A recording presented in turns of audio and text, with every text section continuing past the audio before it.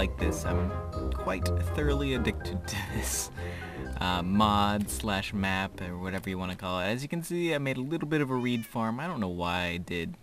Just felt like it.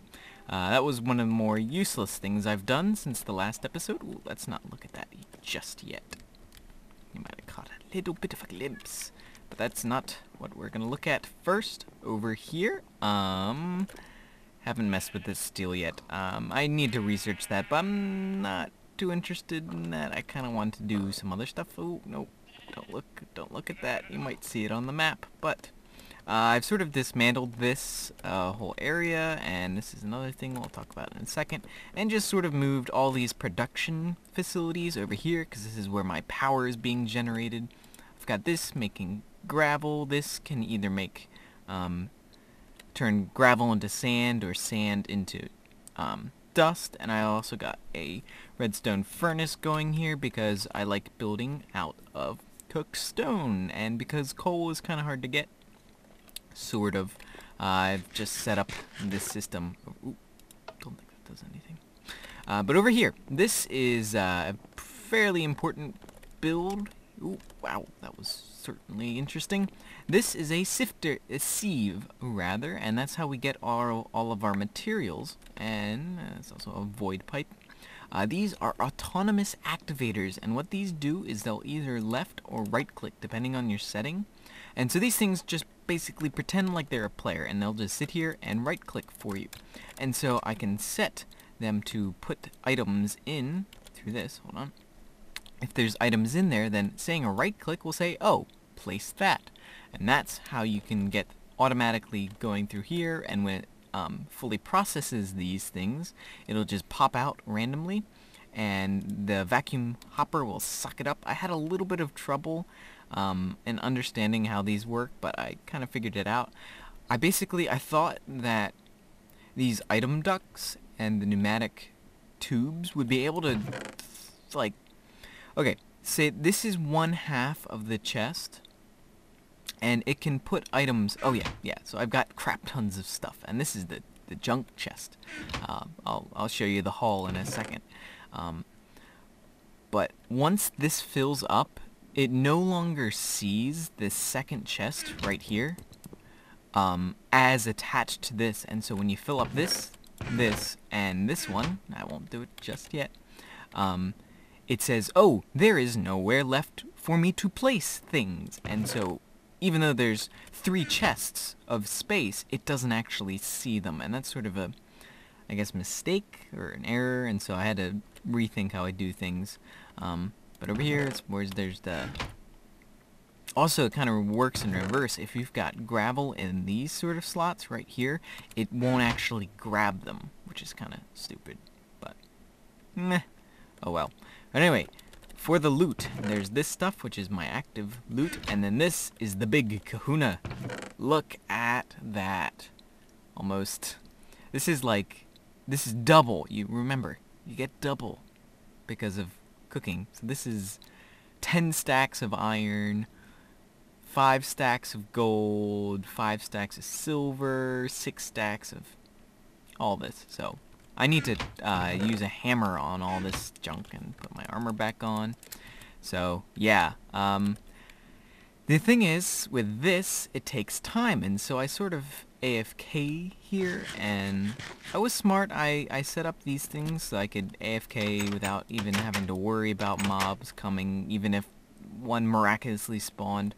But, earlier today, I kind of set this going and watched some StarCraft 2, because that's good. I like to watch the good old, yay, diamonds. Got lots of diamonds now. Good old StarCraft 2.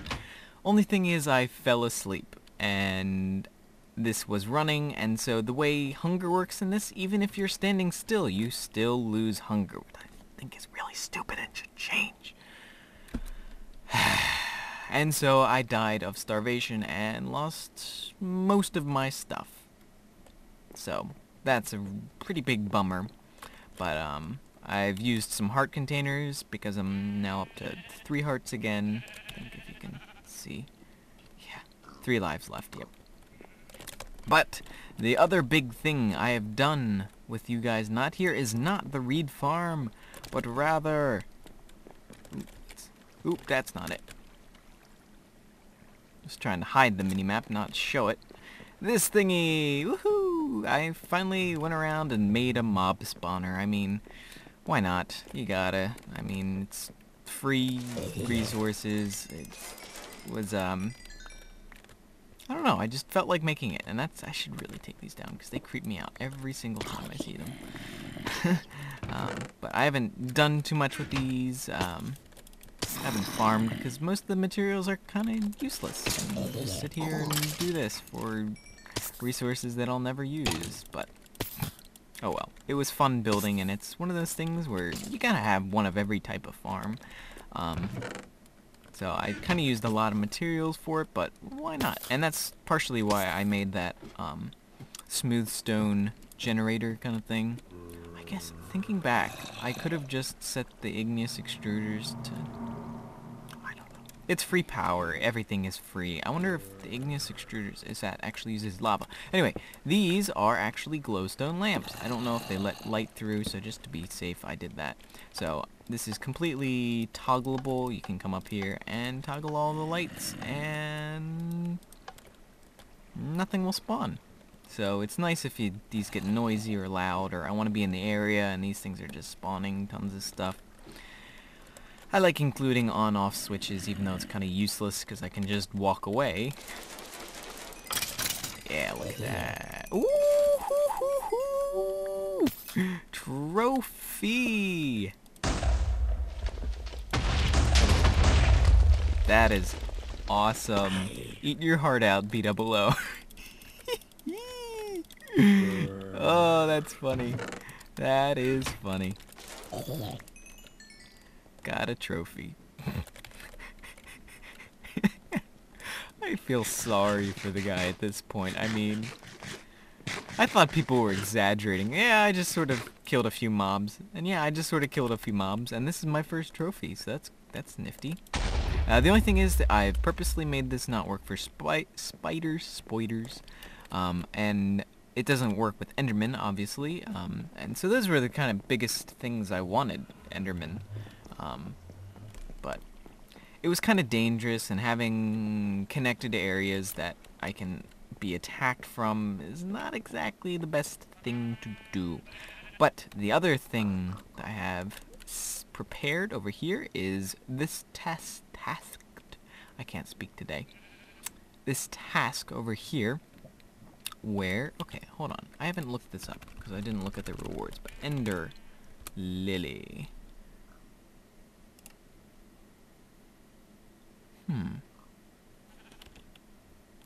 Are an ancient breed of plants whose seed can now be only found in old dungeons. This plant grows incredibly slowly over the course of a week, and once fully grown will produce the Ender Pearl. Beware the thorns that start to grow on this plant as it gets older.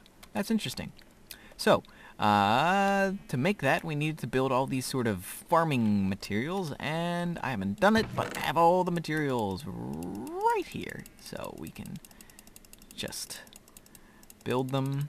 I have the sickle here because it's necessary. Okay, so first one, harvester, and go to here, and you shift, click the question mark. Oh, no, oh, or you don't, apparently not. Okay, well, looks like I'm doing everything manually. That's wonderful. This one was the shears. Oh, poo. Shears. That. Copper? Nope.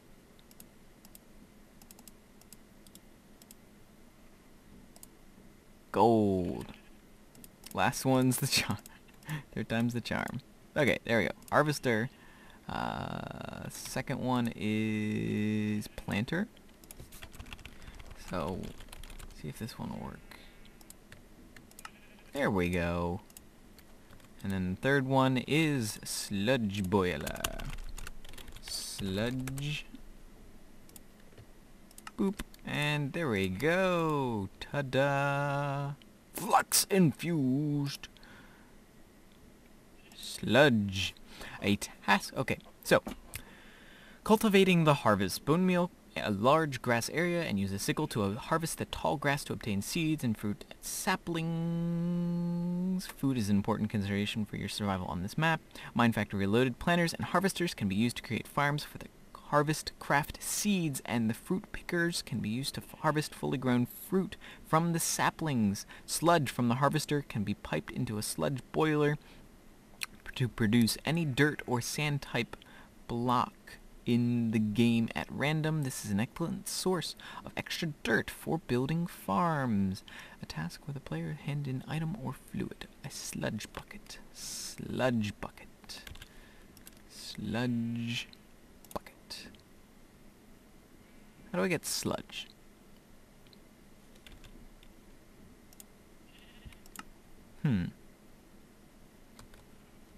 Sludge.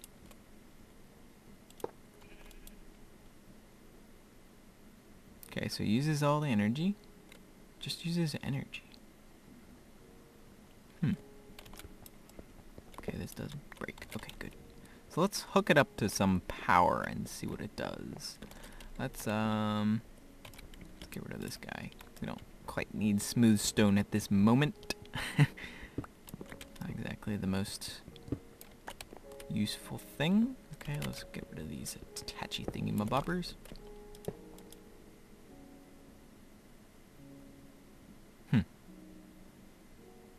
I haven't quite looked up. I don't look things up. I try to figure them up on my own. The things I do know already how to do are sort of from... So does it just create sludge? Then? I kind of don't know.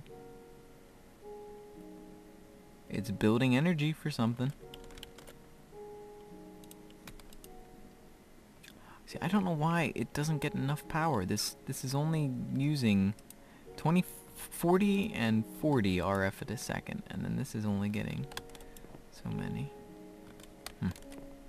I don't know. I'll have to fiddle with these things.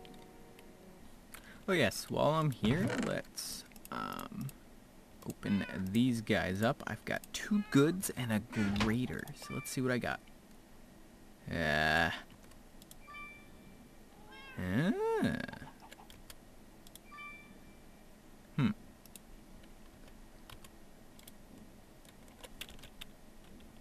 Okay, that's pretty decent. Let's just dump all this stuff to be never used. Glowstone bricks. That's certainly interesting. Okay, so I've sort of made a separate industrial farming pad, because I quite like this sort of pad design of my base, and I'm going to continue that, because I like it. It also makes things challenging to fit on a pad, because I don't want to make gigantic circles, because then it's not a circle anymore. It's just like an elongated... Anyway, so yeah, how a harvester works, I did actually look it up. I know earlier in this episode I said I don't like looking things up, but when you need to know exactly like how big you can make things, this just works in a 3x3 grid. It'll say, look around here, and it will harvest things. Oh, I forgot to put in...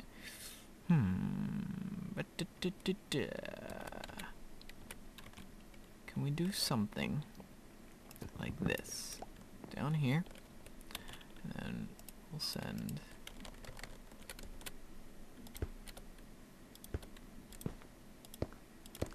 some seeds down to there. Can we do that? I think we can. See, this is going to be one use for my mob spawner I just made, because I'm going to go grab some bone meal, so I can bone meal all this up. Just to see it working in action. I'm trying to get the sludge, because this should both pipe the sludge that way and items through that thingy. So I'll be right back. Okay, so grab some bones. So let's bone meal this up to see it working in action. Come on. Boop. Boop. And that's the cedar thingy. Boop. Boop. Boop. That could be a problem. It doesn't actually grab the items.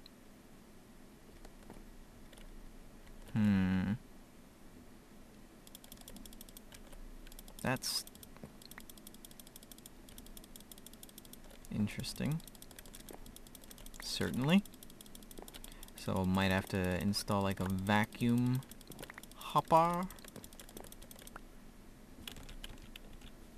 Boop, boop, boop, boop, boop. Boop, boop, boop, boop, boop. Seeds, seeds, seeds, wonderful seeds. Boop, boop, boop, boop, boop, boop, boop, boop, boop. Broom, broom. I'm surprised I had that many seeds down there. How many seeds do I have? 8 left. Okay, let's toss those seeds in there. So that's... Okay, so it... How did those get into there, but not all those? I don't quite understand that. Well, how much sludge did we get? We get enough to fill a bucket? Not quite. Dope.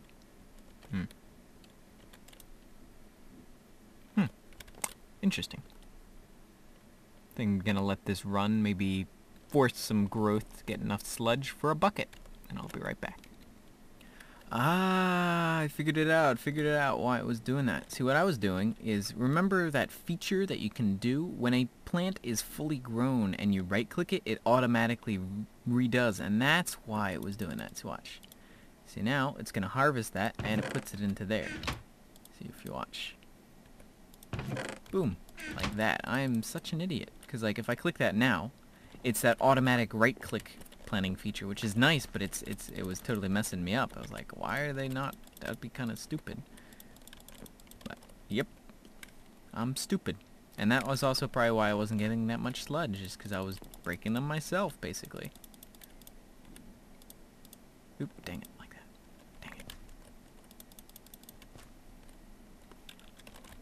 Sludge. Dang it. Sludge? Sludge? Sludge! Sludge! Okay, so, perfect. Manual submit and a lily.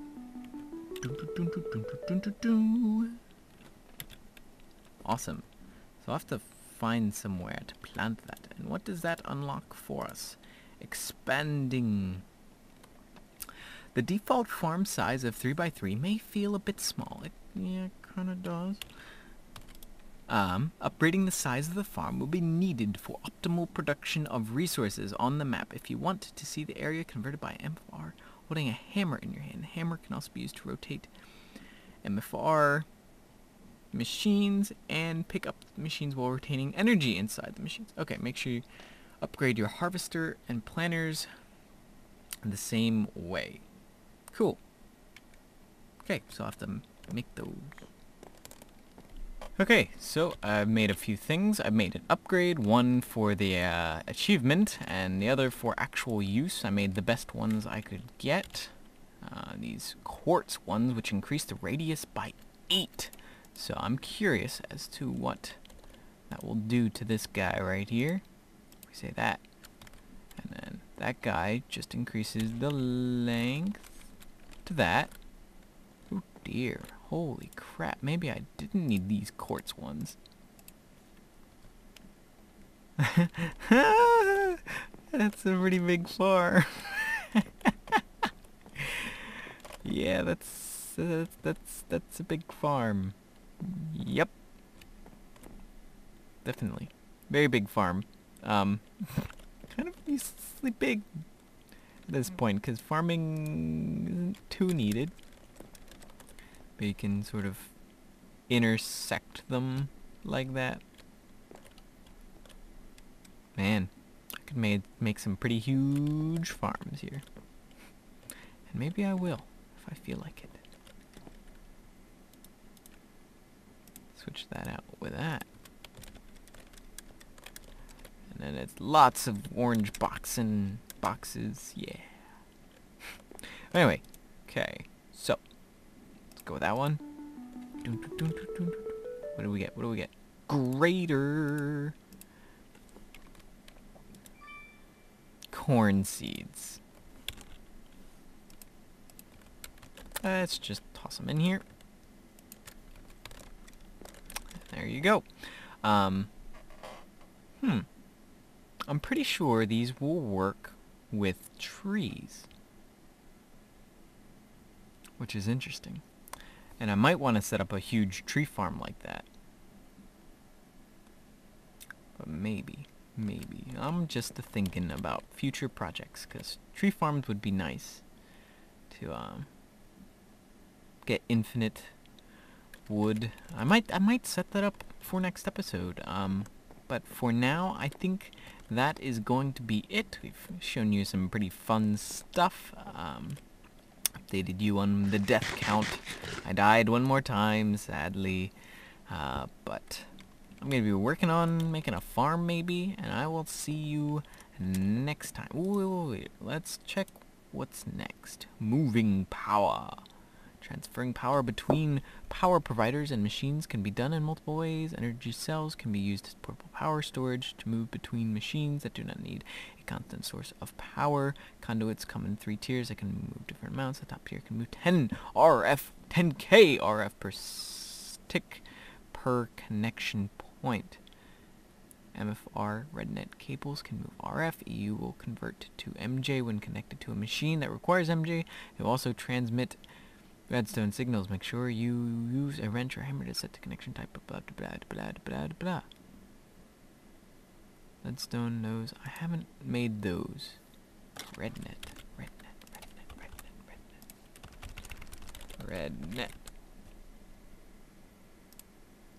Oh, that's fairly simple.